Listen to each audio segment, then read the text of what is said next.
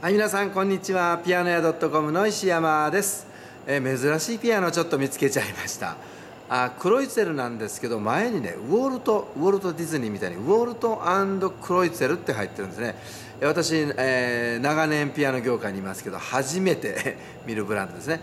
クロイツェルであるのは変わらないんですけれども、ブランド名がちょっとレクサス、トヨタでいうレクサスみたいなものかな、ちょっと特注になってるのかもしれませんね。こんなデザインなんですね。で猫足で、ここにこういう飾りが貼り付けてありますよね。すごいですね。でここに見てください。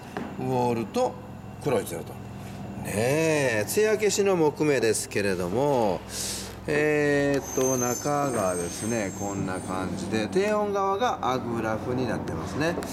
そして、ハンマーの状態はこういう状態ですね。どんな音がするんでしょうね。ちょっと聞いてみましょう。いいかも。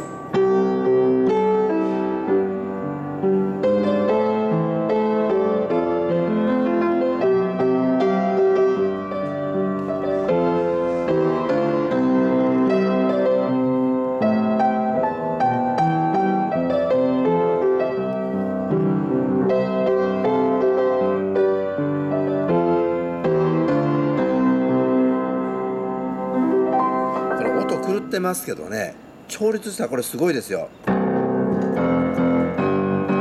ハンマーの調整とね、これはちょっと楽しみですね。調整がするのが楽しみですけども、どなたかが買っていただかないと仕入れて調整ができないので、どなたか買ってください。注文してください。これはちょっと触ってみたいピアノですね。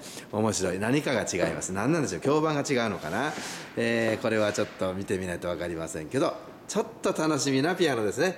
ウォルト・クロイツェルということでいかがでしょうか。人の持ってないものを持っとくのもいいと思いますよ。よろしくお願いいたします。それではさよなら。